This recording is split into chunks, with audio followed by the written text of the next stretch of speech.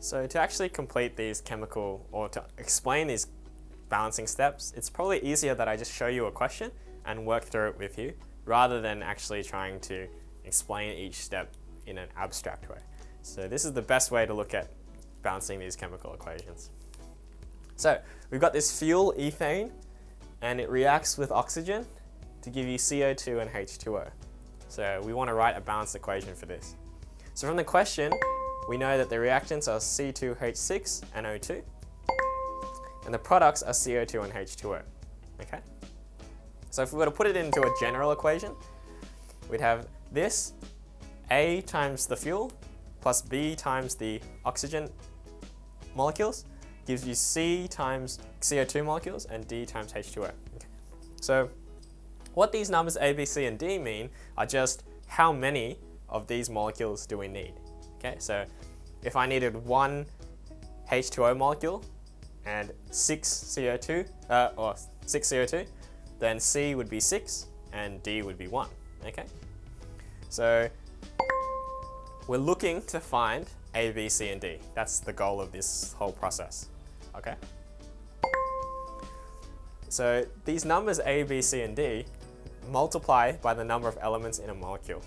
For instance, if B is 6, then the number of oxygen atoms on the reactant side is 6 times 2, 6 times 2, which gives you 12, okay?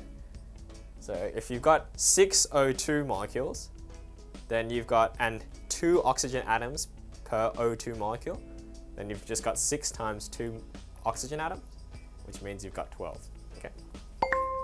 So in the general case, this one, the number of C atoms on the reactant side is 2 times A, 2 times A, which is the same as 2A, okay?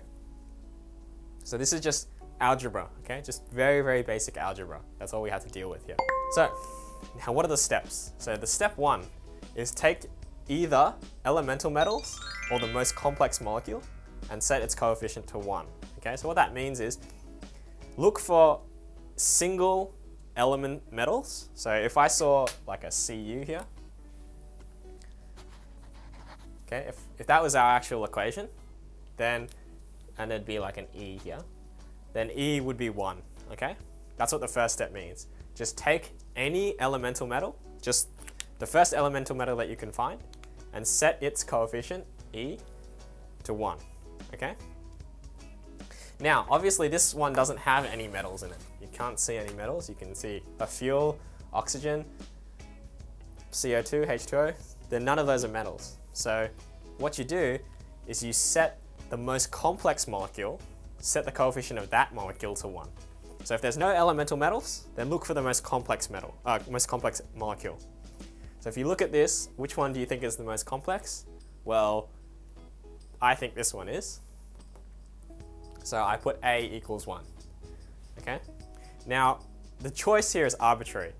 Whatever you do, it doesn't matter. I could set C to be 1, D to be 1, B to be 1, doesn't matter. The only difference is that it may give you more work later on. So that's why I decided to show you this method, okay? So here's our equation. And it's because A equals 1, okay? So this equation goes to this one. You can see A has become 1, so we just ignore it. We don't leave it there.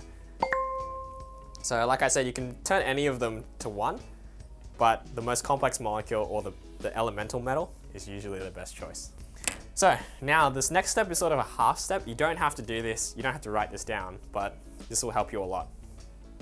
So figure out which elements appear in only one molecule on the product side and one on the reactant side.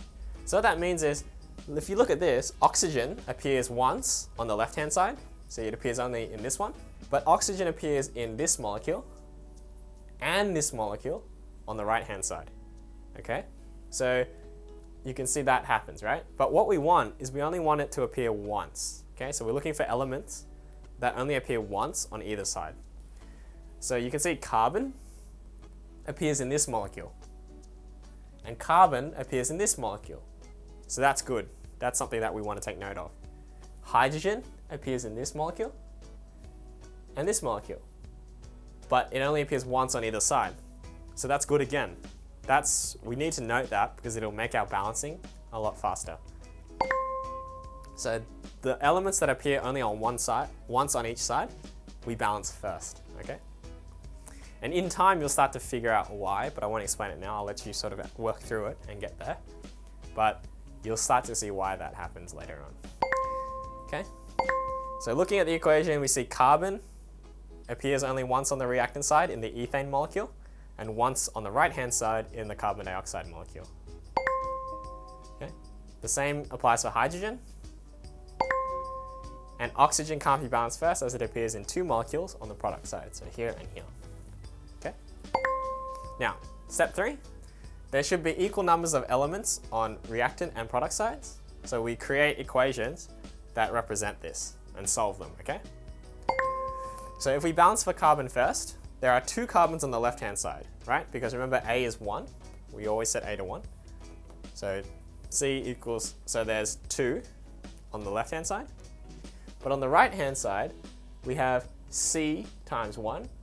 So we need to make sure that C times 1 is the same as 2, okay? So what we say is 2 on the left-hand side equals C times 1. So C has to equal 2. Simple algebra there. We balance hydrogen next. There are 6 H's on the right-hand side, because remember A is 1. So 1 times 6 is 6. And there are 2 times D H atoms on the right-hand side. So there are 2 times D of these H's on this side. There are 6 on this side. So we write that down as 6 must equal 2D. Now if we rearrange that, D equals 3. Okay, fairly self-explanatory. And oxygen. There are 2 times B oxygen atoms on the left-hand side and 2 times C oxygen atoms on the right plus D. Okay, so 2 times C, that's that many oxygen molecules here, oxygen atoms here. And there's also D oxygen atoms here. So there are, in total, 2C plus D on the right-hand side. Now substituting from the previous equations, we know that D equals 3 and C equals 2. 2B equals 2 times 2 plus 3, which equals 7. So B equals 7 on 2. Okay. Then we just replace the pronumerals with the numbers that we calculated from just before. Okay, so A equals 1, B equals 7 on 2, C equals 2, and D equals 3. Okay, and that's our final equation. And that's how we balance equations. Okay, those are the 3 or 4 steps that we need, and that's how we get it. So, like I said, as you get better and better with this, you won't need to go through each step. You'll be able to skip steps. But right now, this is what you should do just to get a feel for it. Now, if you're worried about that 7 on 2, you don't need to worry. You can have it as a fraction. Some teachers don't like it, so make sure you consult with your teacher what they prefer. But for me, I don't mind having them because these numbers don't mean how many molecules. They actually mean something else. They mean how many moles.